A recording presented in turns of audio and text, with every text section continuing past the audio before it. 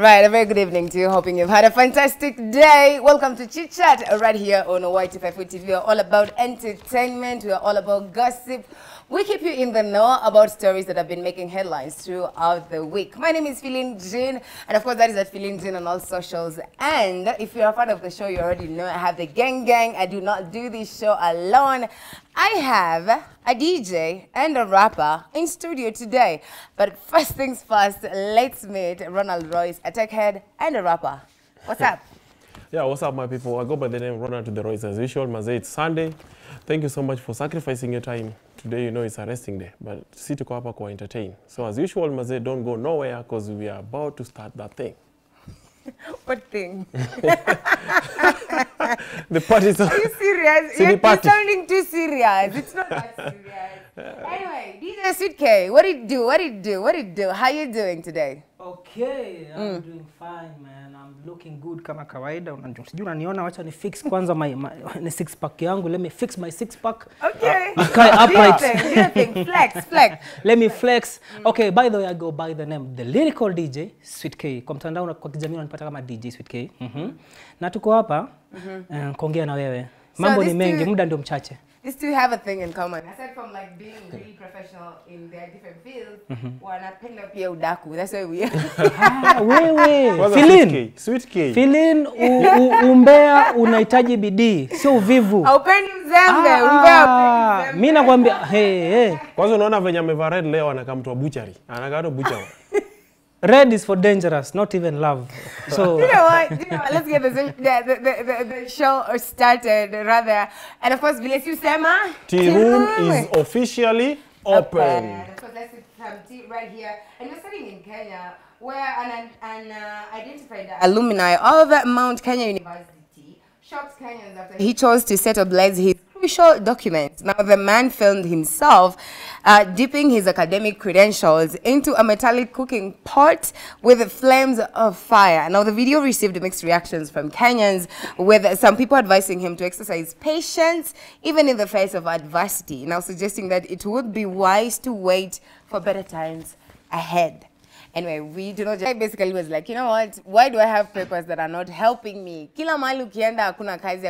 You know what? I don't need them. Because he's mad and frustrated, he decides to ban his own credentials. Like, that is, I don't know. I can't speak for himself. I cannot judge him because. Anyway, Sweet K, do you still have your papers? Yani Feeling, itabidi tuache matusi hapa on set. Hapana, I'm just yani, because you just ask, you politely ask, do you have your papers? They have to go to their mom. Hii still imetoka wapi? Where is the still? By the way, ukiongea mom, achana na hiyo story. Achana nayo. So, anything to do with my papers, Phil, let me be honest. Yeah. Sijui mimi ziko wapi. Haki sijui. Tangu nimalize Raimo. Mimi nakwambia hata birth certificate nakwambia tulisumbuana nayo chini ya kitanda. Kama mwanaume upoteza socks. That's what I mean. Kama mwanaume upoteza socks moja na bakisha moja, sasa papers anapeleka wapi? Anyway, mwanaume ni jasho. Let's get to the point. I think wasesa hii mavijana wacha niseme mavijana yana come up saizi. Wanashindwa understand kuwa you go to school kupata hiyo education, unafundishwa vitu zingine, lakini when you get outside school kuna life after school. Life after school ndo sasa ile knowledge unaambiwa wanatafuta uko na 35 years na unaambiwa hii job inataka 35 years experience. Mtu wangu kwa ground lazima ukuwe patient.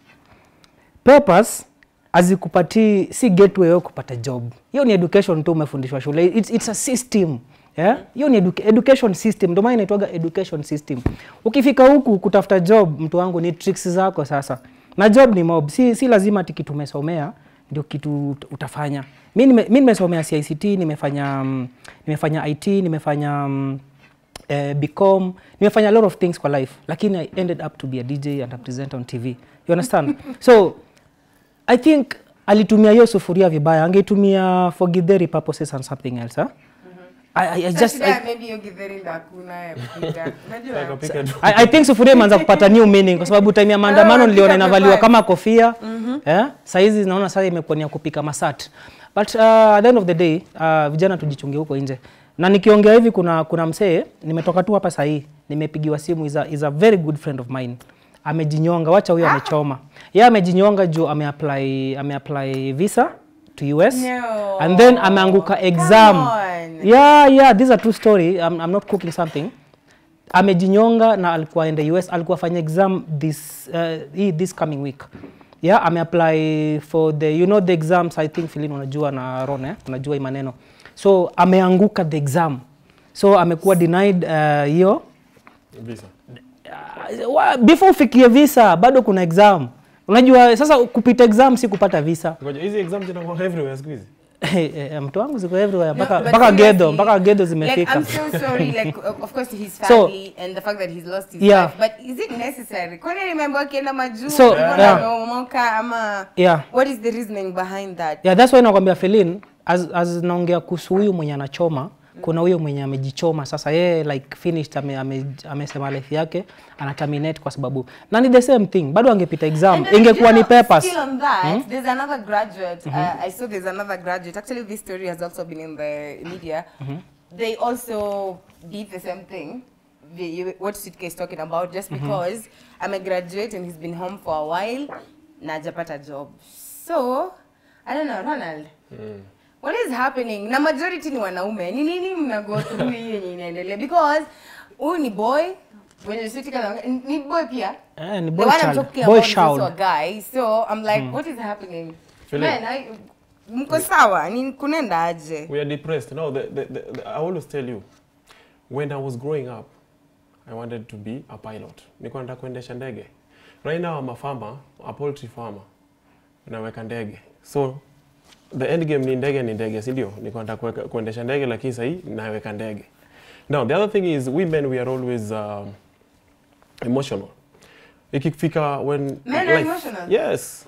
Naona tunajinyonga because there are certain stresses, there are certain things in us we can never tuwezi zitoa nje. So the only way kuzitoa nje is by us like unaenda unakaa chini, una evaluate your life. You cannot help 1 2 3 4, especially now that if you are breadwinner in a family, utajipata you are losing a lot when it comes to being the most responsible guy.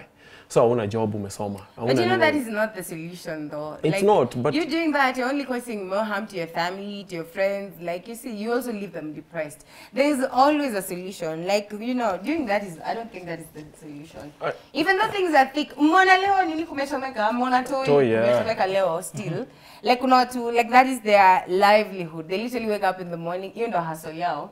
Na leo it went up in flames. It's the same thing that has been happening in Gikomba. I'm just wondering, do you think there's someone behind that as well? Is the fires? Because they are not natural. With the Gikomba fires, I think it or stiff competition in amongst them, the business men and women at Gikomba. Kwa sababu ni kitu imekuwa happen for the longest time. Yeah, I understand. For the longest time. So I think it's not ati kuna kitu behind them, behind it. They are behind it.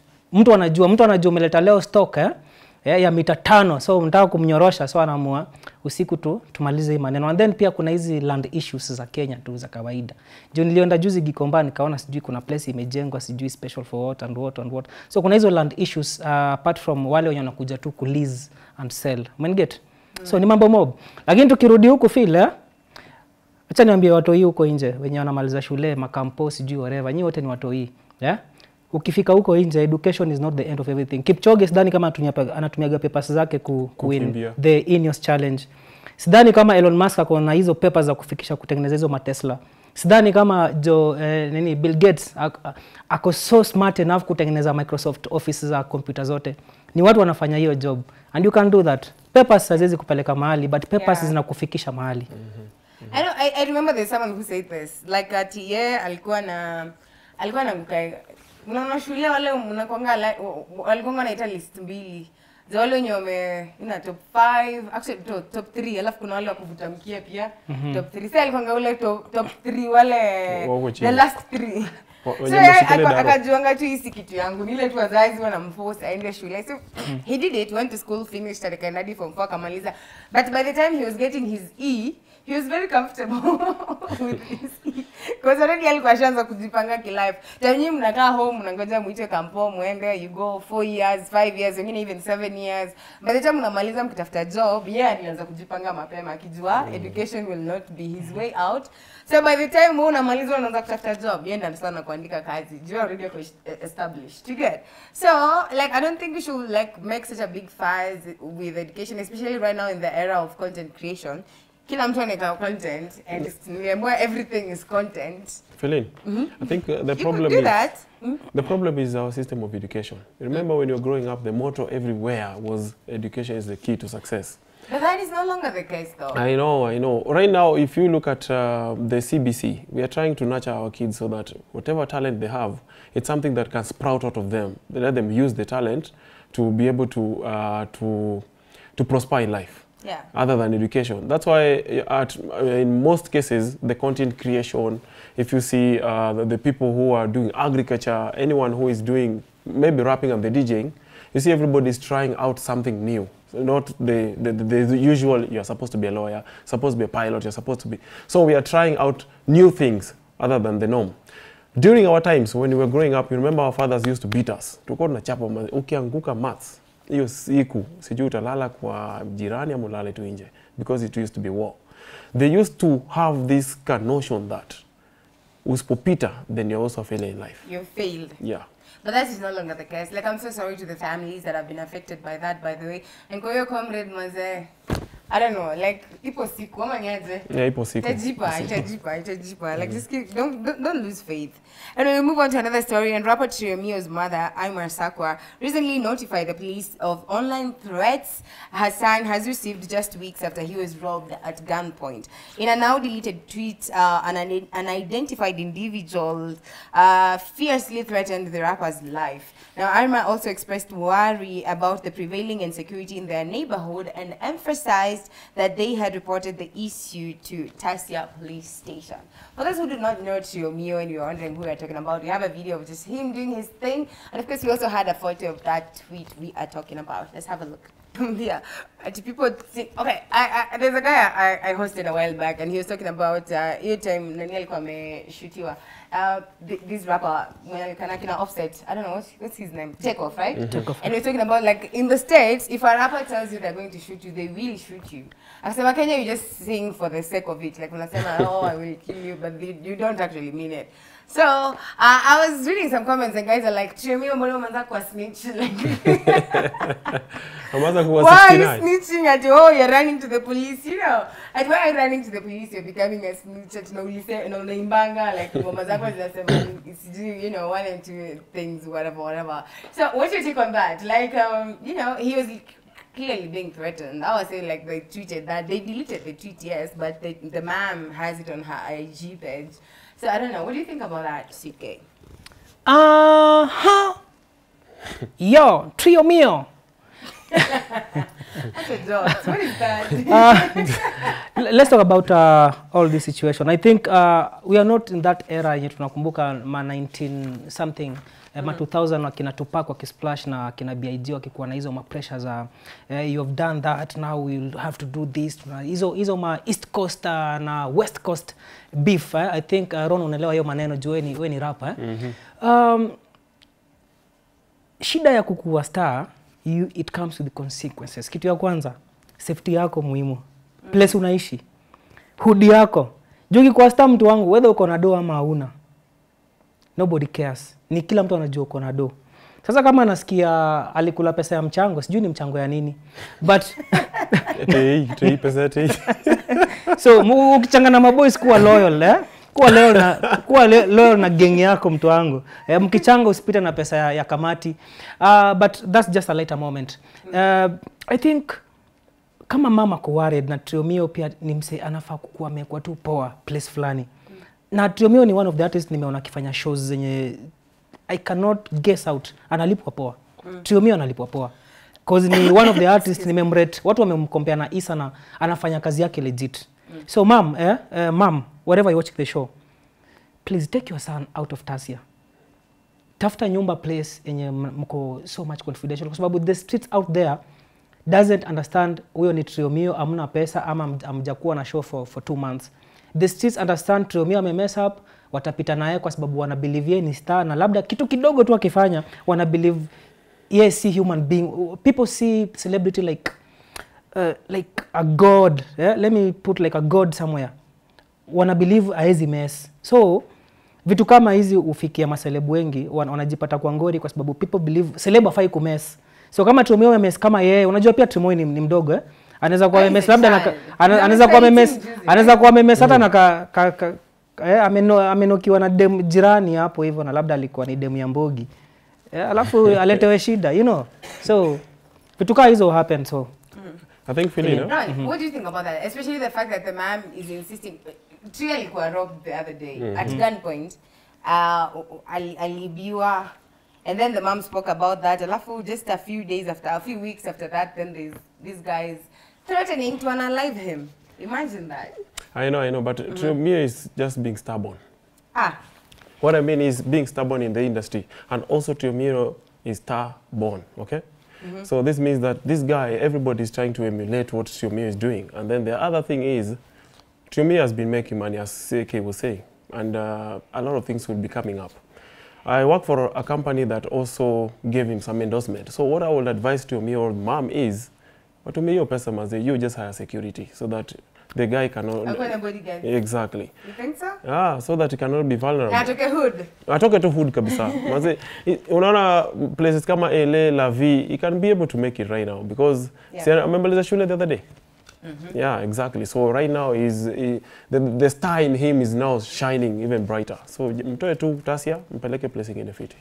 All right. Yep. I don't know about that, but we hope he's going to be okay. The mom already forwarded the guys to the DCI, and I hope they're going to follow it up. There's jokes, and then when it happens, you're like, guy, no, you're serious. You know?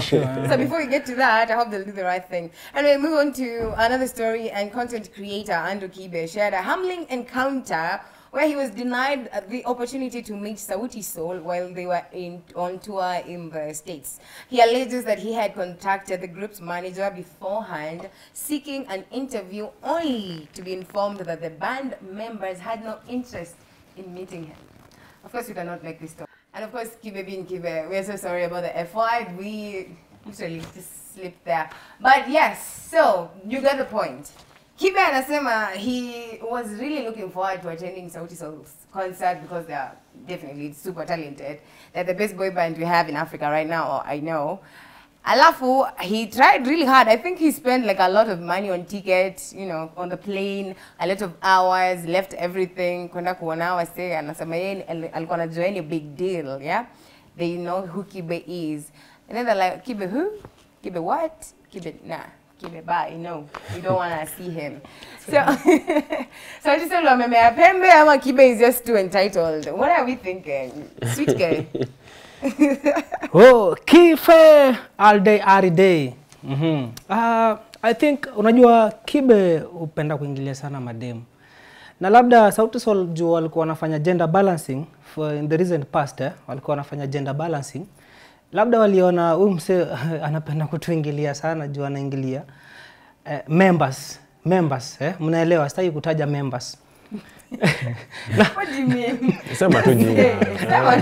Now with the gender balancing from Sauti Sol and what Kibe, brand ya Kibe unajua yanasemaga one mouth, two ears, open them. Now for the gender balance, labda ndugu yetu aliamua kusema ama dada yetu aliamua kusema haya hapana, huko mimi kama mnaenda interview mimi sitaenda. So now the other said had to follow the fancy fingers and the others. Unajua sifai kutaja majina yote, mimi usahau majina. You all know about Kibe. Kibe is not a good brand where you just have to go and do an interview if you're not prepared. You understand the interview alifanya na Jalango. Mpaka kwa wanataja hapo badala ya kutaja Sabina mheshimiwa wanataja Sabina Joy. Kibe can destroy your brand in 1 second. And at the same time, Kibe can build your brand. So, kwa sababu ya Kibe vile ame project the way he does his content. Yeah. Some people will shy away. Kwa sababu the people like the likes of Sauti Sol, unajua they try to maintain a clean brand as long as as much as wako na gender balancing kwa crew yao. Still, Sauti Sol is one of the African pop stars wenye wana maintain a very clean brand. Sijaiona kiki from Sauti Sol. Not ever one. So when you go to Kibe's interview, you have to be prepared for some awkward questions, you know. So labda ndo maana walihepa. Unajua pia manager lazima hawezi choma. Sasa hiyo wanafanya US tour, yeah. Do you think maybe the manager didn't even tell Sauti Sol? Labda manager aliambiwa na akasema uni nani, like mimi simtambui, like, you know. And when they shout out to Sauti Sol, they said they have not broken up. Initially, according to the statement they gave out, ilikuwa inakani kama they have broken up, but they were like, they cleared the air and said they're just going on a short hiatus. They're going to take some time off to focus on personal projects, and they'll reconnect pretty soon. But they're not broken up. And also yesterday they walifanya ile kitu kama wao being Sauti Sol at the Stanbic Boys to Men event. Hapo tu. Ron anajua ni wapi, si mbali sana. But anyway, yeah, Ron, talk to us about that. Kife being Kife kama kawaida. CK ameweka vipoa sana. Kife is someone who can make a brand or destroy it. But in this case, I think amepata wall. Because, you know, Sauti Sol is a brand that was built ever since hata Kife hakukuwa anajulikana. Kife by then kina Sauti Sol wakiimba the kahawa thing. I think Kife ndo What's the kahawa thing? Nikupeleke Java mwenyewe kahawa, you remember? Yeah. I think Kife bado alikuwa pastor by then. So this time round amepata mtu mwenye amejibuild, watu wenye wameweka mizizi, wameweka foundation. He can never destroy these guys because Sauti Sol is a name and a brand that has made itself. Yeah. So him being denied, asisikie vibaya. Unajua if you asikie vibaya na huko kwao. Anasikia vibaya na huko. Mtu akikukataa usisikie vibaya. Wewe chukua tu roho safi. So basically mnasema dawa ya kibe ni Sauti Sol. Hiyo tu amepata macho yake. Ama ni nyako. Dawa kibe ni nyako ama ni Sauti Sol, by the way, because you know who nyako is, right? Amepata macho yake. Nyako can destroy anybody in a matter of a second. I think kuna watu wamezaliwa tu destroyers. I think these people should be sent one day in Afghanistan to do something. Kibe na nyako, but then they were going up against each other kwa Twitter. Kulikuwa kumewaka, not Twitter rather, TikTok. Kulikuwa kumewaka moto. Nyako right now, by the way, she had a very important message that I think everybody needs actually to just like listen to. Nyako alisema right now with the way things are, uchumi ni mbaya. Aina aja you have like millions zinaozea tu kwa bank, they're just sitting zinangoja siku utazihitaji, you know. And people are suffering. Like she was literally crying. Unajua ndio ufanye Nyako aliye si kawaida. Nyako was in tears. Akisema like this is not the Kenya she left. Like people are really suffering. Kuna watoto hawana food. Like people go for days without eating. Do you know that? It's bad. Akasema like right now you're supposed to be a brother's keeper. Like just take care of who you can. Like uko na do saidia. Like help a neighbor, help a friend, help someone hata feeling. Yeah. Okay. Just go ahead. Nikukata kidogo. Sisemi now that I'm just passing. Nyako amefika huko akasema anafaa kuwa brothers, we have to be brothers keepers. I notice hiyo. Yeye wakati alikuwa na date ule jamaa wake ako CRB ya US akimwambia helicopter na choppers and everything akimpick. Hakuona huyu msee ako kwa CRB amuokoe. Ama juu sasa ameona sisi tuna demand sana. Food for people. Unaona? Juzi alikuwa super and she paid for a lot of people. Alikuwa anakuambia ukote unga 4 kg na 2 kg sugar. Like she did that in the supermarket for a lot of people. Hiyo ni content creation. Kulikuwa na kamera? Kama kawaida. Kulikuwa na kamera. Naona Philina aliona. Yeah, you know anytime. So okay, sisemi keeping the camera home. People say if you are helping, keep the cameras home. Sisemi that you have to keep the cameras home. But nowadays, people do it for the cameras. This is the thing. She was live on TikTok. Alikuwa ameenda kufanya shopping yake. And then this person had approached her. Akasema unaweza nibaia. Unajua vile tu unaweza enda say because you're on TikTok, I know you, I follow you. Nikwambia si uko hata uko live, nikwambia si unilipie hii. Alafu useme sawa. Alafu pia mwenye kwa nyuma yake aseme na mimi, alafu aseme sawa. Nyinyi wote kila mtu basi aokote hivi na hivi na hivi. Na kazima kamera. Why would she do that? She was already live. She was like, okay, now angeambia na live yake wanunue alafu walipe. That's content. But I'm thinking, Ron, you had something to say. Yeah, what I was saying, mazee unajua sahi unga ni 250, 2 kg. Alafu 2 kg ya sukari ni punch. So that means if you have 1,000 shillings, you only get 2 things. So just remember, hata kama tunaambia be a brother's keeper, mimi mwenyewe siwezi kujiji afford. Keeper mwingine, how will I be able to afford them? Maze maisha ni ngumu, ni hard. Unasema wewe mwenyewe huwezi jisaidia. Mimi mwenyewe siwezi jisaidia na nikienda choo siwezi jisaidia. punch plus 250 ni 750. 750. Periton ni 5 bob, unalala the whole day. Ukiamka uko safe.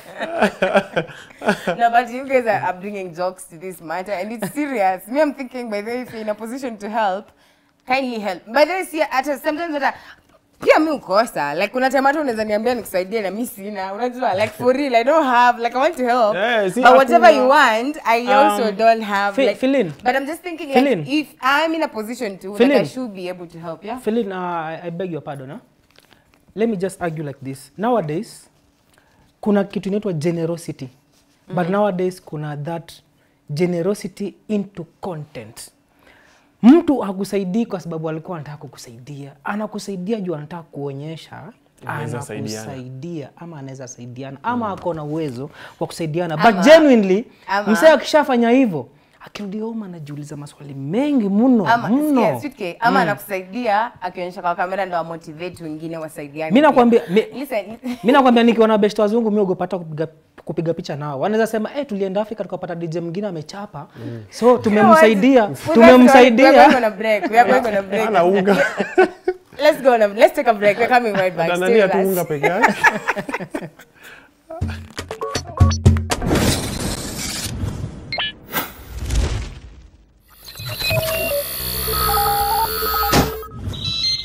Y254. Imagine.